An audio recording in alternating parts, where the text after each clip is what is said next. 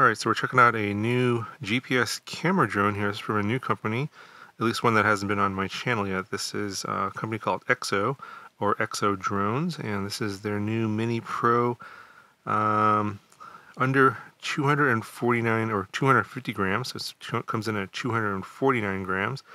Obviously a folding drone like the DJI Mini, and this company is, I think a lot of you guys that are concerned about DJI being a Chinese company and data security and what they're doing with your data, etc., you're probably going to be very interested in this company because they are based in the US, I believe in Utah, Salt Lake City, and they will not be selling any user data, any of that kind of stuff, and then all of their data collection servers are in the US, of course, so it's a US company.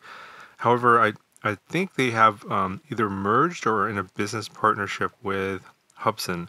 So, as you know, Hubsan is a Chinese company, but all of the customer service, sales, support, etc., is going to be in the United States. And I think that's where EXO comes in terms of, being like a U.S. company and having the manufacturing done by Hubsan. And I think in some of their parts, like on the battery, for example, it does have some Hubsan logo on here. So there's some, you'll see it in some of these things where if you've ever seen a Hubsan product before, it looks very similar, because I think what's going on here is it's a U.S. company. They're in partnership with Hubsan for the manufacturing. Because obviously, even if you look at some other U.S. companies that build drones, like Skydio, of course, they're designed in the U.S., but they're all manufactured in China, just like everything else. So, if you're wondering about that relationship, I think that's the extent to what I know about it. I don't have any more details. They're probably going to have a press release about this somewhere and at some point later, so check out their website and you'll get some more information about that. But obviously, the video is about the drone. This is their under, 250 gram drone, sub 250, which is a pretty hot market right now. I think, recently DJI released the Mini 3, which comes in around $900, I think, with their nice remote. This one's going to be coming in around $650, and it has a lot of similar specs. Not quite as high-end as the Mini 3, but it's, for those of you that are looking for something in the sub 250 space with similar sort of features, this is going to be pretty close. I think that's, I'm kind of excited about this product. So obviously, let's start off with just the basics here. Got your 4K camera. It's a 1/1.3 inch sensor. It's the same size sensor as the Mini 3. So it's like, so if you don't know how to do the math, it's about 3/4 of an inch. So it's much bigger than the sensor on the Mini and the Mini 2. And it's smaller than the one on the DJI Air 2S, which is a 1-inch sensor. So it's the same size as the Mini 3, which is great. I think it's a 1.85 aperture and 84-degree field of view. So very, very similar specs. 4K camera, only goes up to 30 frames per second, not 60. The bitrate is very high, 100 megabits on the low end, and you can go up to 200 megabits on the high end. I'll show you some samples of that later. You can also do 2.7K video at 60 frames per second and also 1080p at 60 frames per second. It has things like time-lapse, active track, all that stuff. I'll talk about that in more detail a little bit later. So, of course, it has a 3-axis gimbal for stabilized video. Just for size comparison, this is my DJI Mini, also sub 250.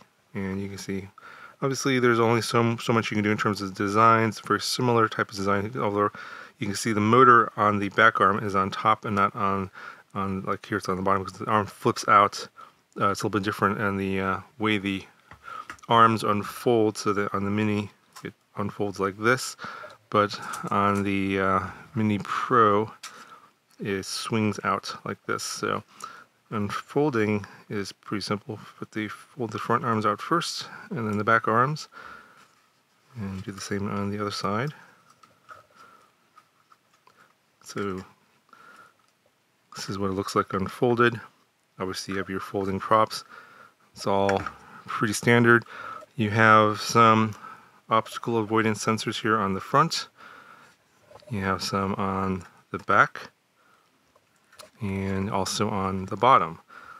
And you have optical flow sensors on the bottom as well. So for position hold, if you don't have GPS lock, I believe this is, in terms of obstacle avoidance sensors, this is the same as the Air 2S. The Air 2S does not have sensors on the side, which this one does not have as well. The battery slides in and out in the back here, like so. It does come with a battery charger. You can stick 4 of these batteries on. Discharge one battery at a time, so just like on the other DJI products, very similar. Charges one battery up full, and then it goes to the next battery. And then to check your charge, you just press the button. You can see the lights up here, 3 out of 4 on this one here. But if you want to turn the drone on, and make sure the gimbal cover is removed, otherwise you'll damage the gimbal if you power it on with the gimbal cover on. Just like DJI, short press then long press. So short press and long press.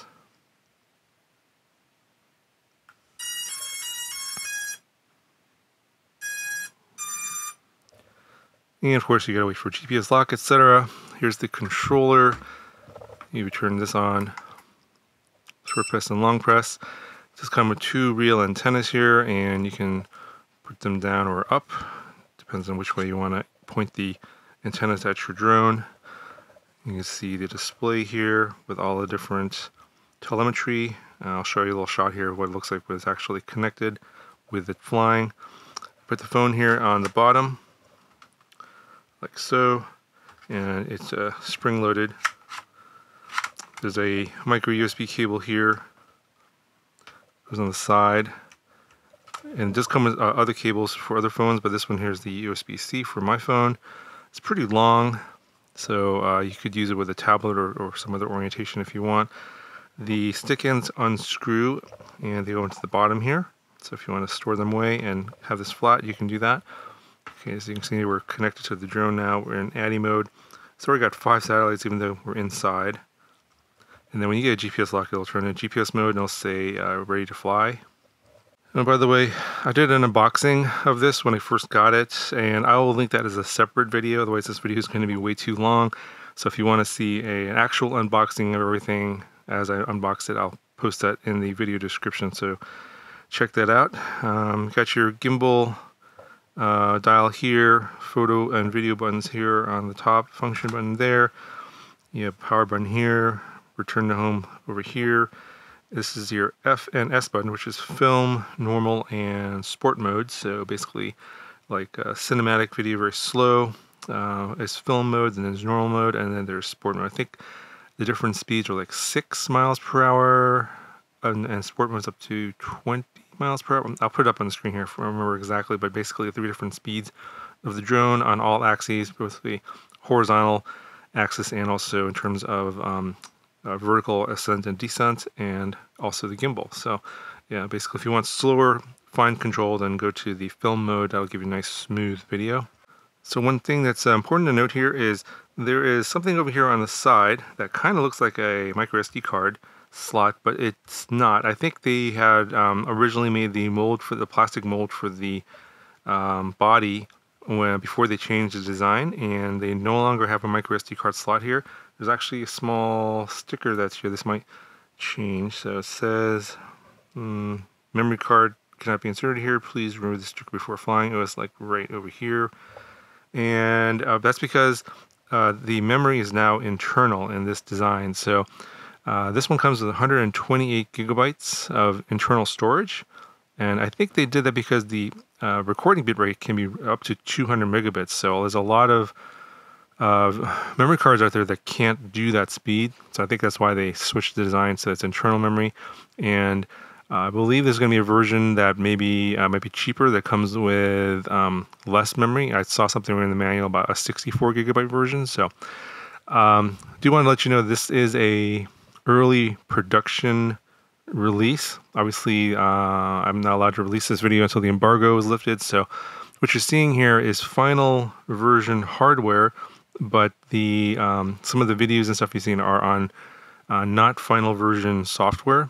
I believe in the time that I've had this, I've updated the firmware 4 times for various different fixes, better stability, I think 2 of the fixes were for the gimbal, so some of the video you'll see is a little bit shaky, but I was flying it in kind of the limit. This can take up to 24-mile-per-hour winds, I believe, and I was flying it at about 15 to 20-mile-per-hour winds, and it was definitely struggling in strong winds, and that's because, you know, it's very light and small, so that's not totally unexpected whatsoever. But I just want to let you know that, yeah, this while it is final version hardware you're looking at here, it is not final version software that you're seeing some of the video footage from. Okay, so I do want to show you here what it weighs on the scale, and mine's coming in at about 243 grams. When you get it out of the box, they'll have this like bottom protector here, which is for protecting the sensors on the bottom, depending on where you're going to be taking it off from. So this was originally on here. I think it was on here like this. It snaps on, but I took that off because this part here weighs about 4.5 grams. So yeah, depending on whether or not you want that extra weight or not, it does have these little feet. So if you're on a flat surface, taking off and landing is not a problem. It won't damage anything here. And it's just lighter weight. But I, as you probably guys already know, I hand launch and hand land all of my drones, and so what surface you're taking it off from, it doesn't really matter because I'm taking it off from my hand. So my version came with 3 batteries. I believe there's going to be some other alternative SKUs that you can get with maybe 1 or 2 batteries. So this one has a 3,000 milliamp hour 2S battery. They're advertising about 40 minutes of flight on 1 battery, but since I'm flying in more realistic, like real world conditions, with wind, and I'm kind of doing a lot of testing, like speed testing, that kind of stuff, flying full throttle, I was getting typically about 25 minutes of flight time. So if you're flying a lot of wind and stuff like that, expect less than the maximum. So what they advertise is basically under ideal conditions, which is just basically like very smooth flying, slow flying, no wind, and I believe also there's an option to turn the camera off. So if you're, say for example, if you're flying far away and you don't want the video system using your battery, you can have that off. And that's another thing about this thing I noticed is that when you first turn it on, the video system is actually off. And this is conserved battery life. I think this video system uses quite a bit of energy or power consumption, and it won't turn on until after you take off. So even though you have GPS lock and everything, you're actually taking off without any video. So you have to make sure that you have to take it off line of sight, make sure it's stable, and then about 10 to 20 seconds after you take off, the video will kick in, and then you can go ahead and fly. So that's one thing that's really different about this, the way they've done their software, is that I don't think I've seen any other drone do that, where it won't give you video before you take off. So something to keep in mind, something a little bit different. And then one thing here to note, there's a micro USB port here in the back. This is not for charging, at least as far as I can tell. This is for taking the files off, and it is USB 2.0. So these, if you're filming a lot of 4K video at 200 megabits per second, the files are pretty big. It does take a fair amount of time. The drone has to be on for you to connect to the internal memory. So you need to have a battery in here with enough juice in it so that it has enough time to copy the files off. I wish it was USB-C and USB 3.0, but this is one of the limitations, I guess, of this design. Hopefully they'll fix that in the future. Okay, so just taking a look at the user interface of the app, you've got all your basic controls on here. Like a lot of consumer drones, they'll give you a lot of warnings, and there's some tutorials available. So I'm not going to cover all that in this video, but they're there if you need them. The user interface is very similar to the way DJI looks. So if you're familiar with DJI drones, it'll look very familiar to you. Almost all of the functions are in this exact same places. This drone does have manual camera controls. So something I did notice in video mode is that if you're in manual mode, the ISO will only go down to 400, whereas in auto mode, it will go down to 100. So now, granted, I didn't find manual mode that useful on this one because there are no ND filters available for this drone yet. So without ND filters, having manual mode isn't super useful anyway. So I pretty much filmed everything in auto mode, which I thought was pretty good. I thought the default settings in auto mode were really good out of the camera. And so for most of the footage you're going to see is pretty much straight out of the camera. I think that if you wanted a little bit improved image, maybe reduce the sharpness, which you can adjust sharpness, contrast, saturation, white balance, etc. I think I did lock in white balance on a lot of the footage. They have different color profiles like natural, etc. I think there's a few other ones on there. I think I just left it on natural. That one looked the best to me. There is also log video available. So if you want to use like basically log video, it just looks like to me like basically reduced contrast, saturation, and sharpness. I couldn't tell if it was true log footage or just those settings reduced. It looked pretty similar. So I didn't. That's something I'll have to do some more testing on later. But again, without ND filters, it's kind of hard to really push the footage that much anyway in terms of color grading. So I didn't really go into that. But if you want to see that in a future video, if I get ND filters, I'll let me know in the comments below, and I can cover that. Most of the footage I recorded was in the HDR video mode, which is basically, I think, gives you the best dynamic range in terms of like when you're pointing at the sun or away from the sun. Seems like the overall image has more balance. Now, if you don't like that HDR look, some people don't like that, you can turn that off. There's also night mode. If you're flying in like very low light or dark conditions, basically, I think it boosts the ISO without as much noise. So it does some sort of noise reduction in that. So the image looks brighter when you're flying in dark conditions, but it's still pretty decent. It doesn't have a lot of noise, which is pretty good. So definitely in video mode, a lot of features, very similar to DJI. You can definitely get a different look out of your video, but honestly, auto mode, which is a little bit of reduction in sharpness with HDR on, that is what I mostly filmed in because that pretty much gave me the best results. But again, I'm probably flashing a bunch of footage up here. You can judge for yourself. I don't have any of the newer drones like the Mini 3 or any like other brands to compare the video to, but this is definitely way better than my Mini 3, which is only 2.7K video at 30 frames per second at pretty low bit rate. So kind of pointless to do a side by side with a drone that's 3 years old. But yeah, this video here, if I look at it and I just kind of compare it to the footage I got out of my Air 2S, definitely not quite as good as that. I think that footage is better, but of course I was using ND filters with that drone. It's got a much bigger sensor, so it's really not a fair comparison. And plus that drone's like almost double the cost. So yes, if you're wondering, in my opinion, the footage on the Air 2S is better, but you're paying double the price and you need ND filters and other things, etc. For what you're paying for this, it's, I think, very reasonable, and it's a very, very good video. Now, in terms of the 100 megabits versus 200 megabits here, I'm going to show you like the same scene where I recorded one versus the other, and I don't think it's going to come out on YouTube compression anyway. But even without the, if you're looking at the raw footage, I think it looks almost the same.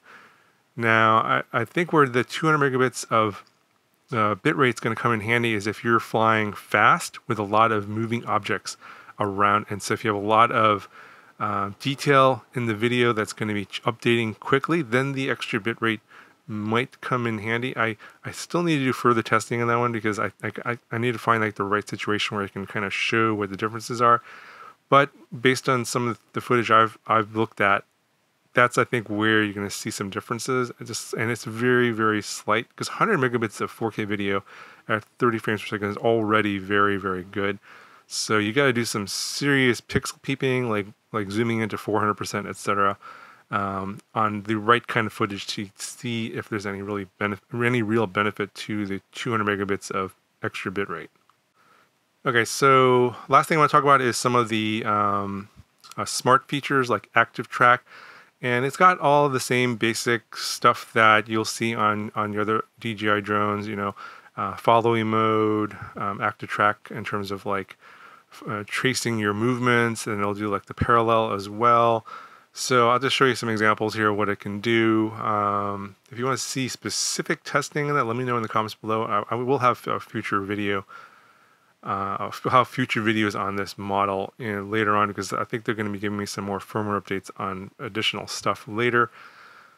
So that'll come out in a future video. But yeah, it's got all the stuff that if you want to use the smart features, it will basically program it and it goes into it does its droney or like the orbit mode, etc., and then just it does the auto record. So it almost looks exactly the same and it works exactly the same as what you see on a DJI drone. So obviously they've emulated that interface, that user experience, because it works, people like it. So why give people something different that might not be as good? Just give them something that they're familiar with, and this is definitely right up there and works totally fine. As far as I can tell, everything looks like it was working normally. Now, granted, when you're using these smart features, know that your obstacle avoidance sensors aren't on the side. So if you're doing some of these side movements, then yeah, you might run into some issues crashing into stuff like a tree. If you're using these smart features and not realizing that it's going sideways and there's no obstacle avoidance sensors on the side, so be aware of that. Alright, so yeah, that was definitely a lot to cover in this video. I think that's going to do it for this one. It's pretty long as it is. If I missed anything important that you want to see, let me know in the comments below. I'll be sure to include that in the next video on this model, because I think this is, for those of you guys that, again, as I said, if you're interested in a non-DJI GPS camera drone under 250 grams, I think this is the one to get. I don't really see any alternatives out there that are US based, that are in this price range, that have all of these sort of features. So this is definitely exciting in my opinion. Again, the unboxing is down in the video description. Link in the video description to this particular drone. Now, there might be coupon codes down there. I don't know at this time of the recording this, when I'm recording this video, if I'll have any or not. I might. So check the video description if there are, and then you'll see what the final price is after you put the coupon code in down in the when you go to their store. All right. So again, let me know what you want to see in a future video in the comments, and I'll talk to you guys in the next video.